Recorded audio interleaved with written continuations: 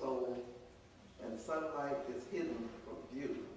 If ever you're tempted to fret or complain, just think of his goodness. And you know, you really sometimes have to think, because that's what sunlight today, we have a cloudy, somewhat rainy morning. And you know, I hear people talk about, oh, you know, the weather and so forth.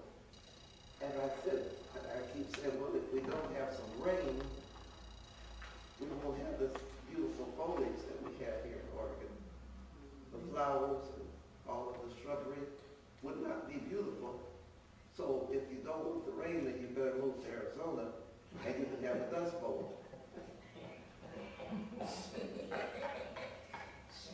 Because about all they can grow there is cactus. That's right.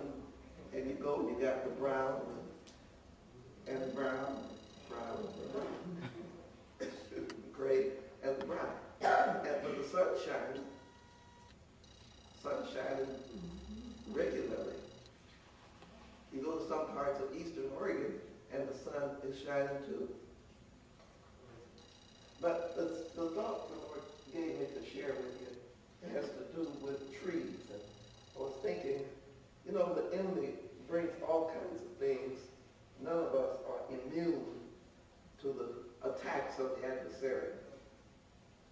And he can attack you with all kinds of ways. But he told me some time ago, he said, I put more salt in your shaker.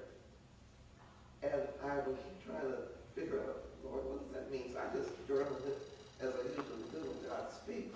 It's been a good while ago. But I'm seeing what he was talking about.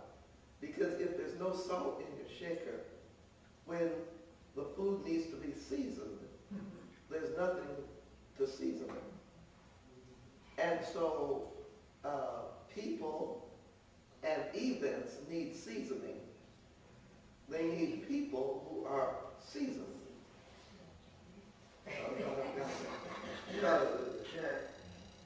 And I give God praise, but I give you a couple of scriptures the Lord laid on my heart this morning. And as you know, we don't try to teach a long lesson on our prayer time.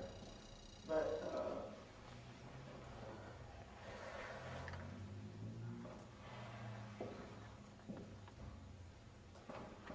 the first scripture is in,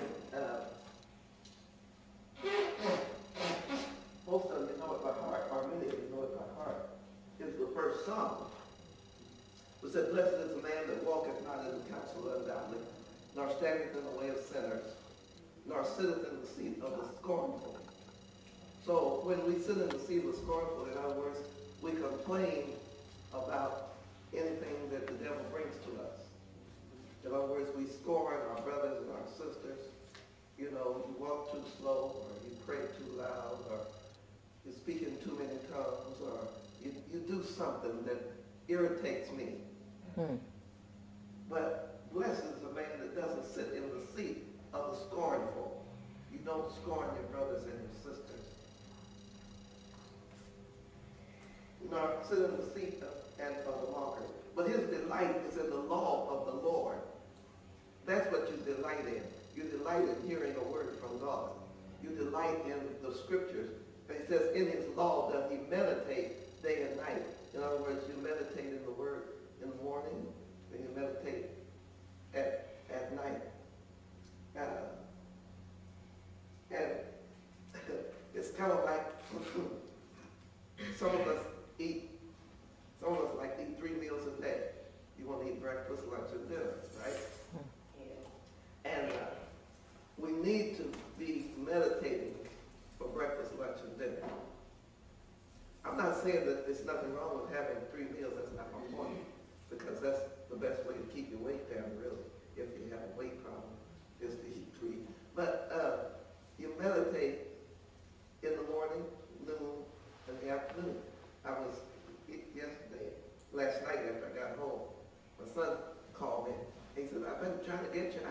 I came by the church at what time he came by, and I came by the house, and I said, when I didn't catch you at church, I thought you must have been at the house having lunch, and you wasn't there, and then I did this, and I did that, couldn't find you, and I said to myself, yeah, I was at the church having lunch at 12 o'clock, I was down here on my knees praying.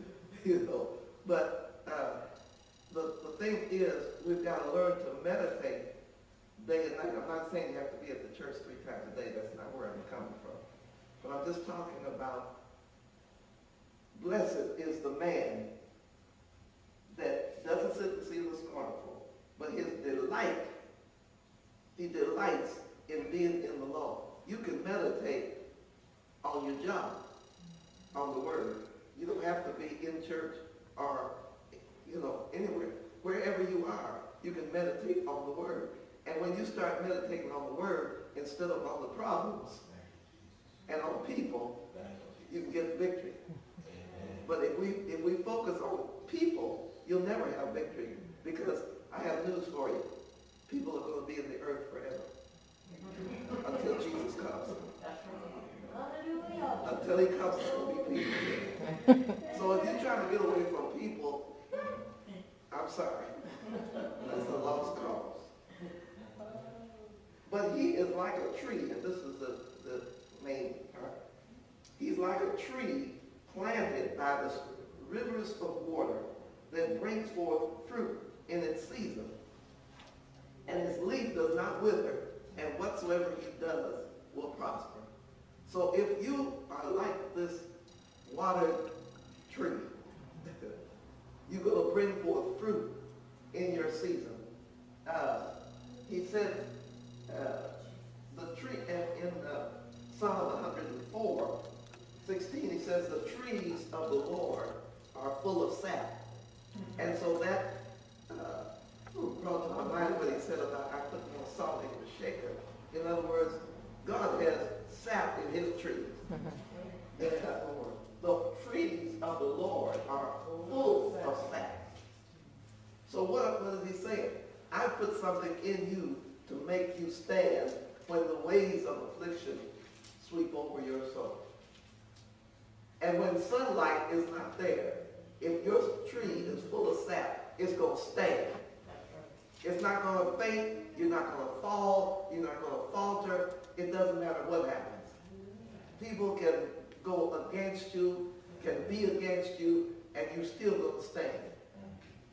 Because that tree is full of sap. Being against us, Lord, about something that then, like, folks were so against it, and the Lord said, they're not. It's not you, it's me. So don't worry about who's against what I say. It's against who does not honor what God said. So if your tree is full of sap, when the wind blows, you just blow with it. You just blow with it. But you're standing. When all the wind stops, you're still there. That's right. You're still standing. Yes. The trees of the Lord are full of sap. See, trees that get rotten, it's because the sap's gone. And it's easy for them, as soon as a little wind comes, they blow away. Or they'll fall over. Or you can cut them down with no sweat. But trees that have sap in them, they just bend with that wind. Knock them this way, they still come back up. Knock them this way, they come back up. Knock them this way, they come back up. Knock them this way. It doesn't matter which way you knock them. Mess with their family, mess with their finances, mess with their reputation. It doesn't matter. Mess with their health, they're going to come right back up. Because the trees of the Lord are full of sap. So you can't fail. You can't lose with what we use. God bless you. Have a blessed day.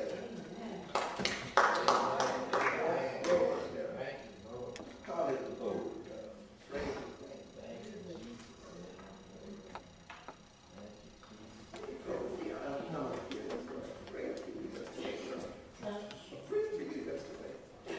that's not unusual. But